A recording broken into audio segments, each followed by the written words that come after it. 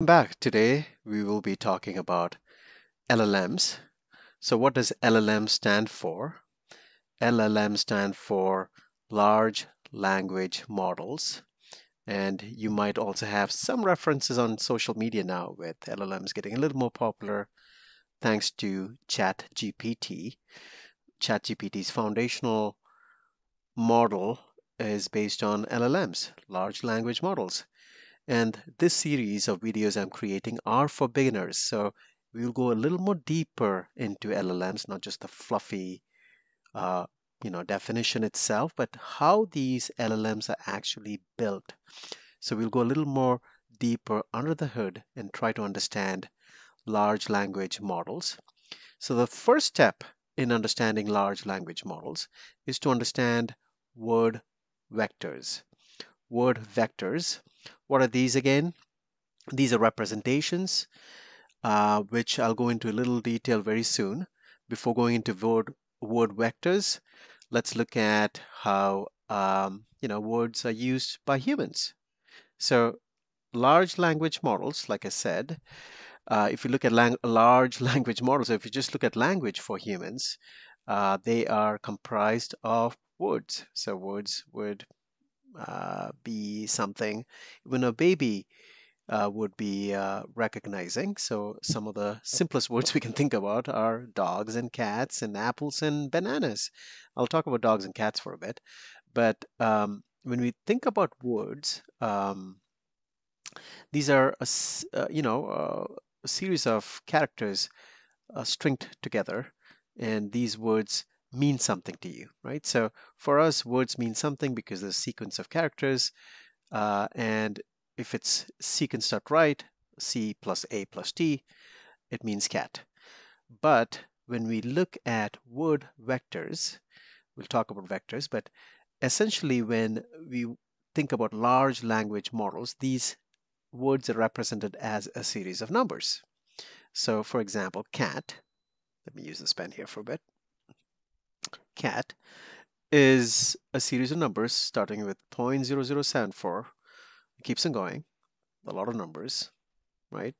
High precision numbers for that matter. Like if you look at this high precision, and including negative numbers, right? So it's interesting that you have positive numbers, negative numbers, but a series of probably around 300 numbers uh, to represent cat in a vector. I'll explain a vector in a bit, but that's how large language models represent this word. Now, if you think about cat, why would they need to represent this in a this is not an easy easy thing to remember, but there's a reason why they're doing this. But before I go into that, let me explain something. Let's imagine a city in the world. Let me take my favorite city because I live there now, Austin, which is in Texas.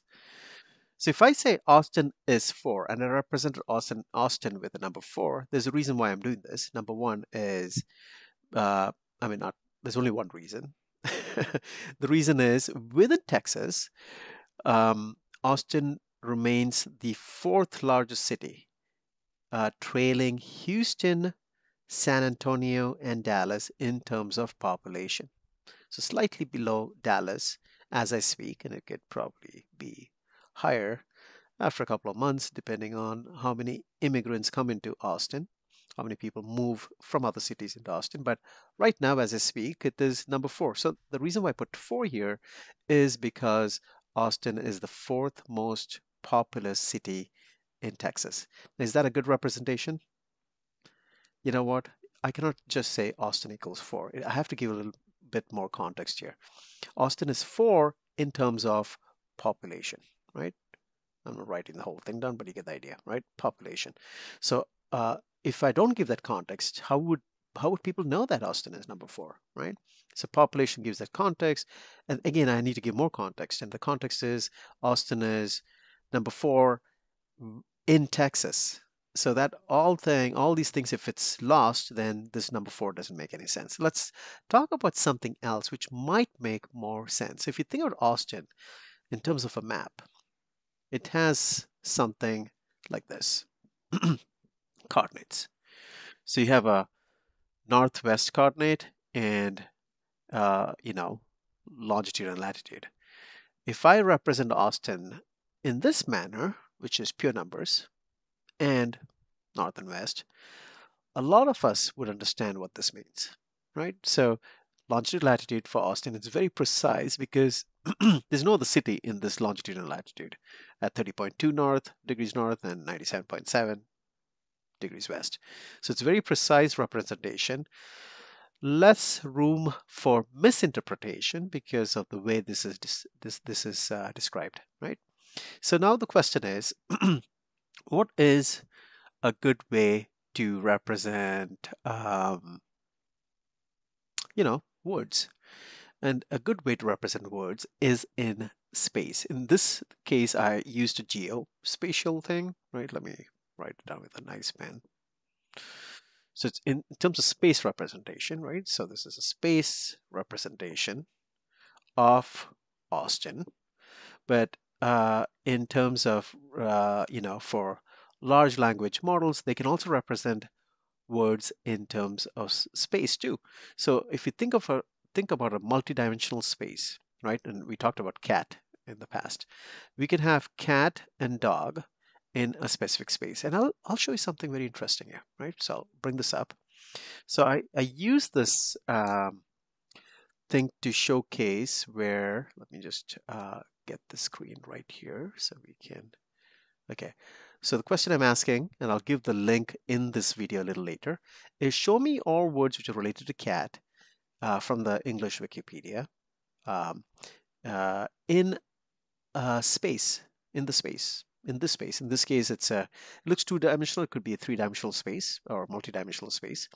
Um, and if you look at it, if I look at the high frequency or high relationship type words close to cat, I'll just use cat or as the anchor word.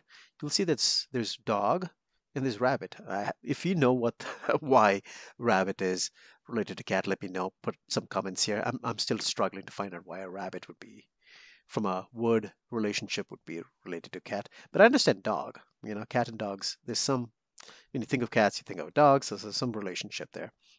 And then if let's say medium frequency, let's look at the low frequency for a change. Um, yeah, you see that? This feline, which is use meow, the word meow, is coming close to a cat. And you could drag and check out how that is. Yeah, interesting. Let me try high frequency again. There you go, cat and dog. Let me pull this out and see. Dog is definitely closer to the cat than rabbit. Poodle is closer to dog. You got rat here a little farther away from dog. So you get the idea. So these words are related, and you could see that in a specific representation here, right? And you remember that early screen I showed you where I had the vector data, which is in numbers. If I click on that, you'll see all the vector information on the screen, which starts with a 0.007, keeps on going, keeps on going, keeps on going. This is how the cat is represented as a word vector, right? So a lot of numbers representing this cat. Anyways, going back to my slide before, I had it here somewhere. Let me just check. Okay, thought I had it here. Oh, it's right behind the screen, so I'll close this. There we go. So if you look at this space and if you look at these dimensions, and the dimensions I'm using here is breadth and legs. So what can breathe and have legs? Humans do, for sure. But in this dimension, dogs and cats are much closer. So there's this concept of closeness of these words in space, in vector space. And we'll talk about vector space in some other video, but assume that you know this is a multidimensional space, and I'm using legs and breadth as dimensions, and cat and dog actually comes into the breadth legs plane, right? So they're much closer in the breadth legs plane than if I extended this space. Let's assume this keeps on going, right? This space, not perfect, but you get the idea. It's in this plane, humans are farther away. Maybe I should use a different color because I'm using red all across. Let's do this. Let's use black. Okay, so if I extended this plane, or maybe green, imagine this plane keeping going all across, right? So this is one plane. Humans also exist in the plane.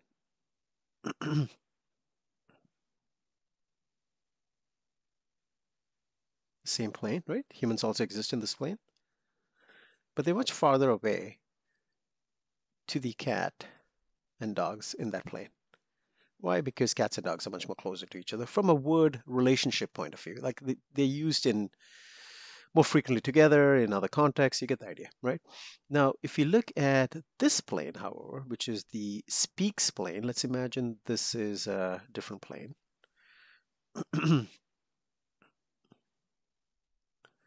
So it's a multi-dimensional space. So I'm using this leg speaks plane, right? Let's say this keeps on going this way, right? And I color this